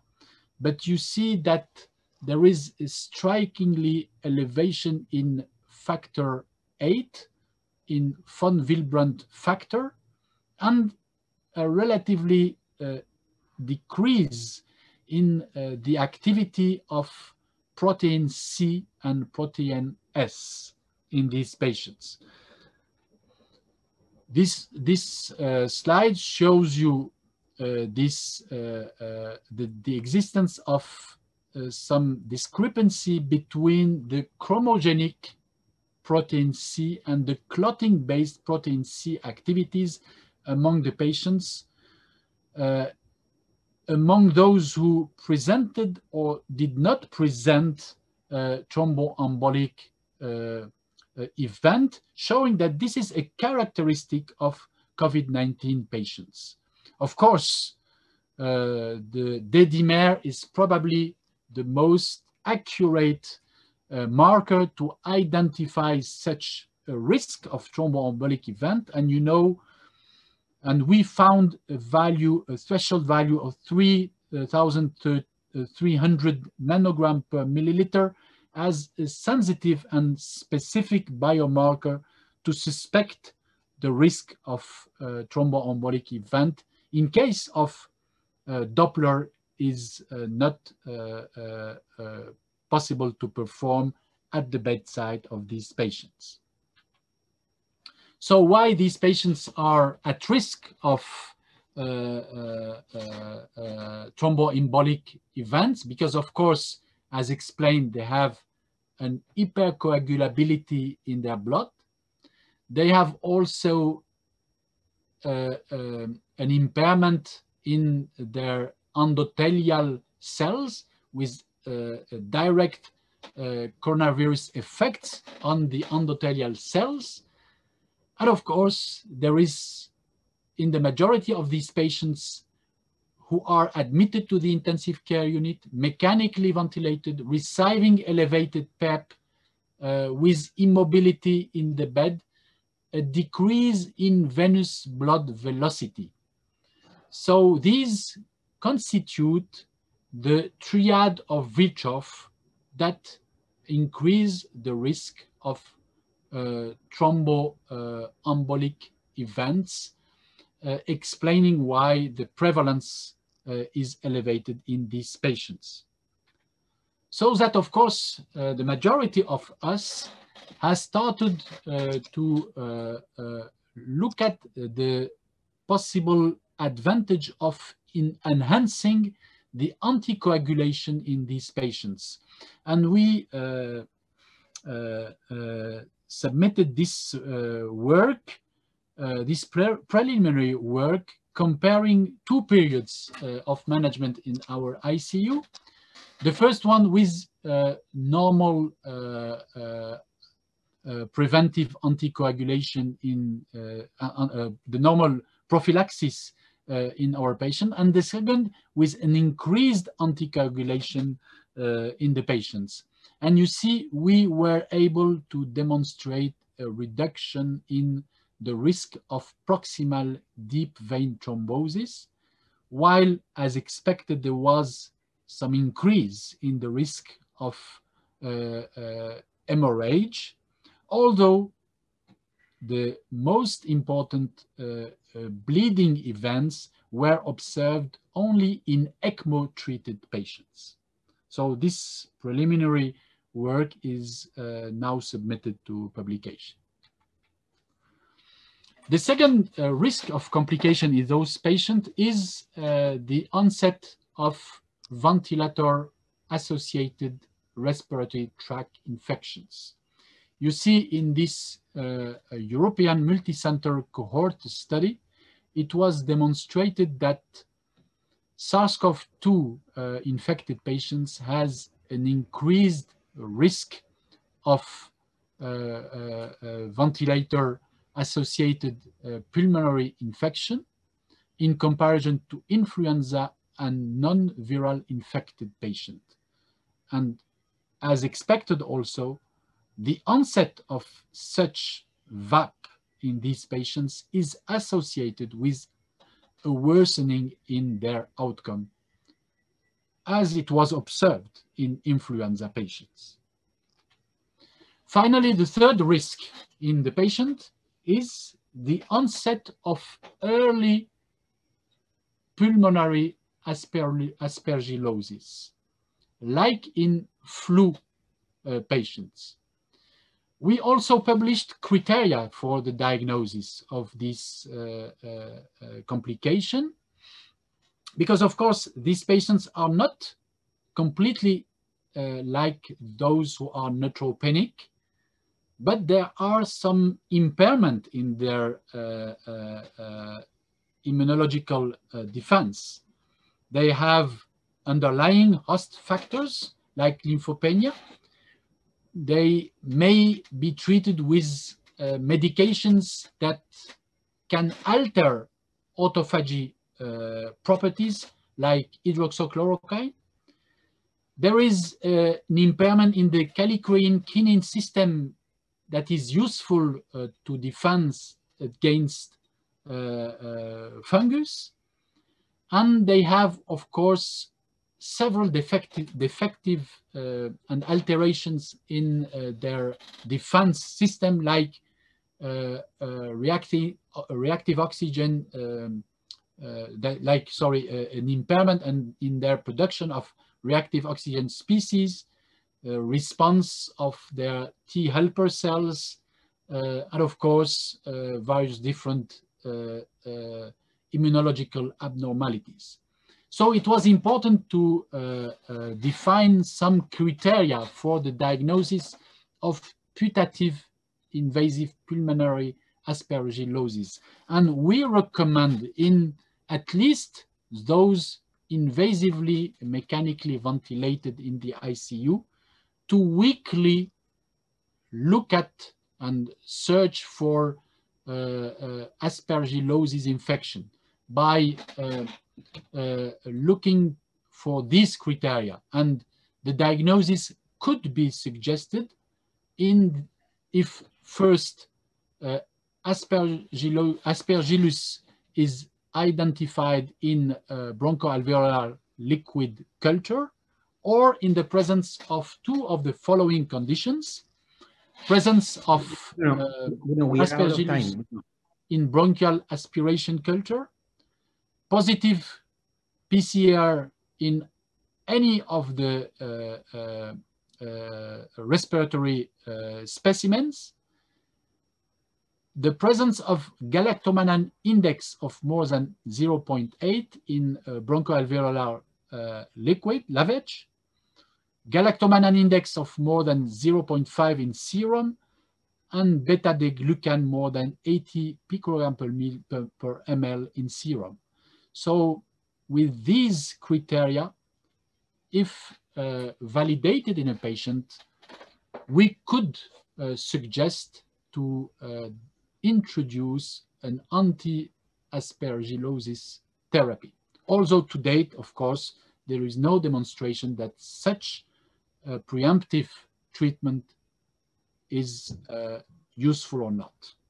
Bruno, we have run out of time. So. Let's move. The patient is now intubated, mechanically ventilated with the protective ventilation we discussed.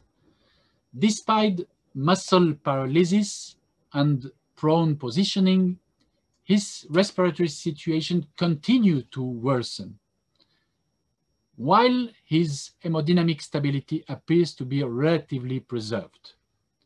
His ABG are now the following: pH 7.23, PaCO2 69 millimeter of mercury, PaO2 on FeO2 ratio 65, lactate 7 millimole per liter. So which management do you suggest? Introduction of almitrine infusion, introduction of nitrous gas, implementation of arteriovenous ECMO, implementation of veno-venous ECMO, or no additional intervention, just monitoring in the ICU? Bruno, we ran out of time, so we have to... Sorry, just 2 minutes, I will go quickly. So you're right, it's an ECMO, but we have to go to VV ECMO. Just to tell you that almitrine is probably unuseful. And as you see on this slide, VV ECMO has showed its benefit. And you see that in this retrospective cohort study from France, almost 60% of the patients who were treated with VV ECMO in very severe situations survived. So my final slide is about outcomes of critical care patients. You see here that probably the outcomes of COVID-19 RDS patients should be the same or should be similar for non-COVID-19 RDS patients, and probably much more better than initially feared. Recent studies reported outcomes with a hospital mortality of 30%, but now probably the mortality rate will be lower. Of course, there are still some wariness about long-term sequelae following ICU hospitalization, and those should still be studied, including recovery differences from other forms of severe critical illnesses. And of course, we have to still investigate the extent of functional and psychological consequences of this ICU stay in these patients. Thank you very much. Thank you, Bruno, for your excellent speech.